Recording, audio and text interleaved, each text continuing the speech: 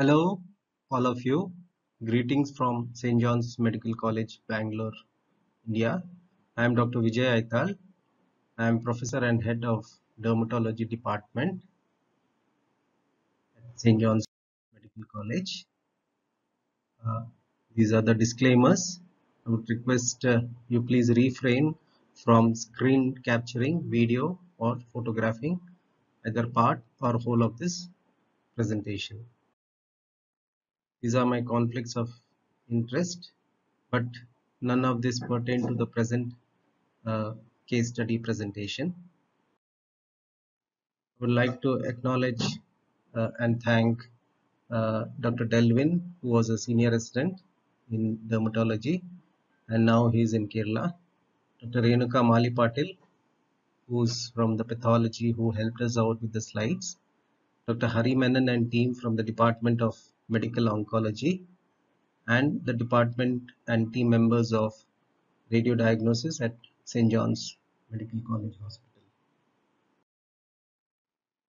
All right, so to start with, uh, this was a male patient, IJ, who was a 32 years old, self-employed carpenter from Andhra Pradesh, who presented to us with loosening of teeth since 3 years, growth in the hard palate since 3 years, multiple papulopustular lesions over the body on and off since 2 years, and non-healing ulcer over right big toe since the past 2 years. So as you can see here, he had multiple papulopustular pea-sized lesions over both the legs to begin with, which then gradually progressed to involve the entire body over a course of 2 months. These lesions were predominantly over the seborrheic areas, and these lesions enlarged in size, they ulcerated, and they formed hemorrhagic crusted plaques. He had taken treatment on and off for the past 2 years with antibiotics and topical medication with very minimal improvement, and hence he discontinued treatment, following which the lesions have worsened. These are the lesions on the seborrheic areas. You can see these multiple small papulopustular lesions on the back, which have also scarred, and few of them have actually crusted and formed ulcers. Patient also noticed loosening of his upper left quadrant teeth, that is the molars, and there was associated pain which was radiating to the left mandibular region. He had undergone tooth extraction and got a fixed partial denture fixation. There was a single-sized asymptomatic growth, pea-sized growth, over the anterior part of the hard palate, and simultaneously he developed papillar lesions on both the cheek. He also had undergone partial nail avulsion of the right big toenail, following which he developed a non-healing ulcer.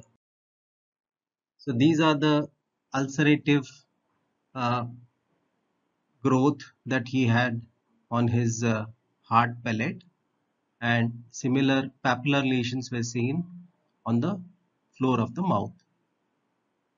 You can also observe and see that he's lost his molars here, and all right, so I'll pause here. You could think about your likely diagnosis. I'll give you about 15 to 20 seconds, and then we will move on to the discussion.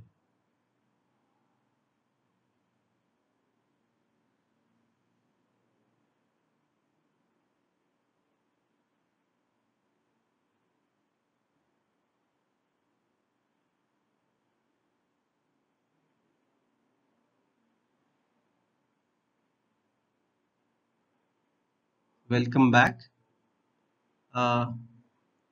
We had the following differentials in mind when he first presented to us. Pemphigus erythematosus or vulgaris overlap, lupus erythematosus, cutaneous leishmaniasis, cutaneous B-cell lymphoma, rhinosporiodiosis, gummatous syphilis, and pyostomatitis vegetans. So amongst these, the last four was not very forthcoming, but leishmaniasis, since he was from Andhra Pradesh, we did give a thought to it. Investigations blood profile was essentially normal with a lymphocytopenia and granulocytosis. Peripheral smear was normocytic normochromic with neutrophilia. Blood sugar, the biochemistry was normal. HIV, hepatitis, and anti-HCV antibodies were negative. VDRL was reactive in zero dilution, and TPHA was non-reactive. RA factor was normal. There was a low CD4 T lymphocyte and a normal CD8 lymphocyte, which is the suppressor lymphocyte. Pathogy was negative. ANA and ANCA were negative. Swab from the right toe grew Klebsiella, which was sensitive to amikacin and ciprofloxacin, and Staphylococcus, which was sensitive to amikacin but resistant to ciprofloxacin. Chest X-ray was normal. Ultrasound abdomen was normal. ECG and 2D echo were normal. Smears for LD bodies was negative. AFB smear from the lesions was negative for Mycobacterium leprae. KOH from the nose lesions and oral cavity was negative for fungal filaments. Zank smear from the ulcer on the right toe was negative for multinucleate giant cells. Urine routine and microscopy was normal, including specific gravity and osmolality. We will come back to the relevance of this a little later once we have a diagnosis at hand. The X-ray of the mandible showed ill-defined lytic lesions with loose floating teeth. The CCT of the oral cavity and oropharynx showed mildly enhancing soft tissue, lytic lesions in the hard palate and mandible with lymphadenopathy.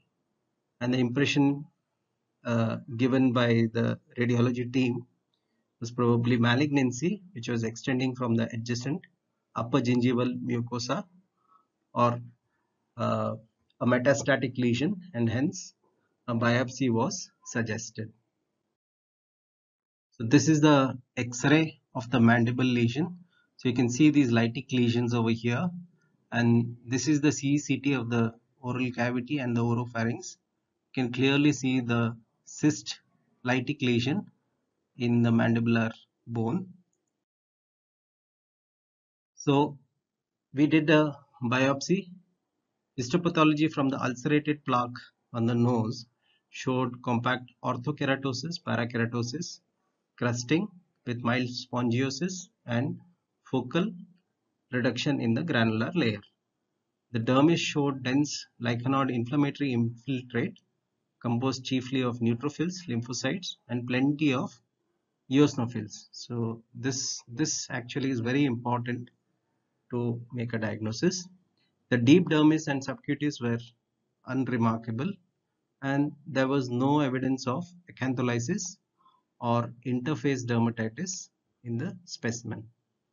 The ABA pass stain also was non-contributory. So finally, the pathologist said we could go ahead with the immunofluorescence, and it was negative for all the antibodies. So then we went ahead and did a biopsy from the ulcerated plaque or the hard palate. So the subepithelial soft tissue showed dense infiltrate and aggregates of histiocytes having grooved nuclei and pale cytoplasm, which was admixed with lymphoplasmacytic infiltrate and plenty of eosinophils. There was also lymphocytic aggregates noted at foci. So you can see this aggregates with histiocytic infiltrate and few of them actually show, uh, on a high power it showed a grooved nuclei with the pale cytoplasm. So considering all these points, coming back to the diagnosis, what probably is your likely diagnosis? I think most of us would have already guessed by now. So to add on, this is the immunohistochemistry report which showed uh, IHC was done with CD1A, S100 and CD68, and the report was that they expressed S100 and CD1A almost 100% with a 3 plus staining, and a few of the cells also expressed CD68. Yeah, so this was a Langerhans cell histiocytosis, which was a single system involvement with skin and soft tissue and multifocal bone disease. So what did we do? We started the patient on 20 milligrams methotrexate weekly with folic acid. Prednisolone we started with almost 80 milligrams over a month and then gradually tapered and stopped. The medical oncology team suggested we start vinblastine 12 milligrams. We gave him for 4 doses and then switched back to methotrexate. However, after 6 months, we had to restart vinblastine for another 6 doses. He was given pneumococcus jirovecii prophylaxis with cotrimoxazole and herpes prophylaxis with acyclovir 400 mg twice daily for 6 weeks. Adjuvants like bisphosphonates, calciums, PPIs, and folic acid were also given. And to control the infection, amikacin and ciprofloxacin systemically were given for 14 days. The plastic surgeon suggested we disarticulate the right great toe, and since the toe was completely damaged and secondarily infected, so that was completed and the ulcer healed without any secondary infection. So this is the follow-up. You see the ulcerated plaque on the nose almost coming to the normalcy, with even the papules responding very well. The growth over his hard pellet almost seems to have completely gone. Only a scar is seen there. So Langerhans cell histiocytosis, which was earlier called histiocytosis X, is an abnormal proliferation of Langerhans cells, which is a dendritic cell in the skin, and circulating histiocytes, which results in abnormal reactive lesions in the skin and other organs with lytic destruction of bones. It was Paul Langerhans in 1868 who discovered the epidermal dendritic cells, and the ultrastructural hallmark of Langerhans cell is the Birbeck granules, which was described a century later. So the other cells of origin would include dermal and lymphoid tissues, which are the resident Langerhans positive dendritic cells and monocytes, and both the resting epidermal dendritic cells, which show Birbeck granules, and activated Langerhans cells, which show CD54-58 positivity, are involved. And Langerhans cell now is thought to represent a mononuclear phagocyte dysregulation syndrome, and hence not limited to epidermal dendritic cells alone. So there is a lot of controversy if this is a reactive process or if it is a neoplastic process, and it is still debatable. Of note, and something new that has come in is a BRAF V600E mutation and MAPK mutation, and these two mutations have generated interest towards a neoplastic predisposition, and the those with these mutations have a poorer prognosis. Semi-mature Langerhans cells stimulate the expansion of a polyclonal population of T-reg cells. This is the regulatory cells which is always involved in autoimmune processes, and this inhibit the immune system and prevent it from effectively resolving Langerhans cell histiocytosis. There's a lot of studies done on the role of human herpes virus 6 infection as a trigger for immune dysregulation, which will lead to LCH. Early onset with multifocal multi-organ dysfunction has a poorer prognosis. Clinical presentation as far as the dermatologist is concerned would vary from papules, nodules and ulcerative lesions, most commonly in the oral, perineal, perivulval and retroauricular regions, and then slowly can spread on to become a generalized skin eruption. Systemic involvement could be either unifocal or multifocal and could involve any reticuloendothelial system including lungs, liver, spleen or lymph nodes. Now the older classification as eosinophilic granuloma, Hanschüller-Christian disease and letrozole is not followed anymore, but just for knowledge sake, eosinophilic granuloma was a chronic unifocal type of histiocytosis, Langerhans cell histiocytosis. The Hanschüller-Christian was a chronic multifocal type of LCH, and letrozole is the most severe form of Langerhans cell histiocytosis. Then there is a congenital self-healing histiocytosis, which presents with firm red, brown, painless papillonodules. Gingival enlargement, oral ulcers and floating teeth can resemble any other granulomatous condition. Acute disseminated LCH with multi-organ involvement would present with systemic features like fever, anemia, thrombocytopenia, pulmonary infiltrates, skin lesions and enlargements of lymph nodes, spleen and liver. The eruptions can be extensive to involve the scalp, face, trunk, buttocks and intertriginous areas. Maceration and secondary infections are very common, which resembles seborrheic dermatitis. Petechiae and yellow-brown papules, which are topped with scale crusts, are also seen. Bony involvement, they are mainly the most commonly seen lesions in a multifocal LCH. So we get a lot of these lytic lesions which can cause otitis media. There's also proptosis, which could be secondary to an orbital mass. Loose teeth from infiltration of the mandibles. Pituitary dysfunction due to involvement of the sella turcica is also known, and this is the one which could lead to diabetes insipidus, and hence urine specific gravity and osmolality would play an important role. The classical multifocal type of LCH, which was earlier called the Hanschüller-Christian disease, would include diabetes insipidus, exophthalmos and bony defects.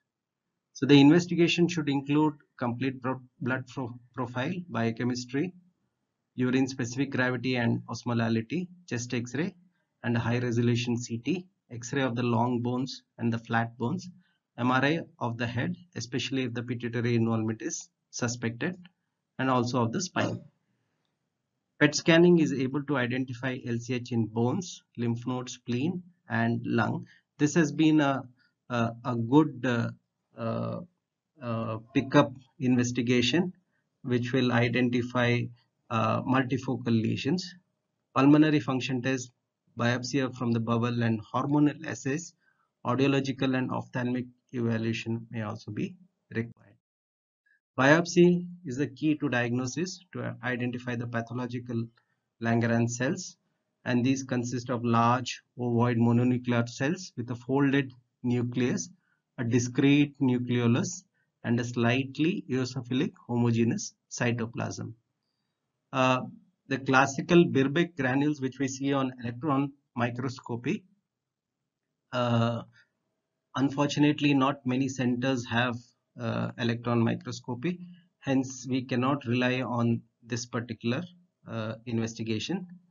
However, immunohistochemistry would show positivity to CD1A, which is the most specific and major histocompatibility class 2 antigens. Expression of Langerhans, which is the CD207, S100, and peanut agglutinin is also noted. Early treatment with chemotherapy uh, would include vinblastine and prednisolone, and this has been suggested for bony lesions at vital anatomical structures.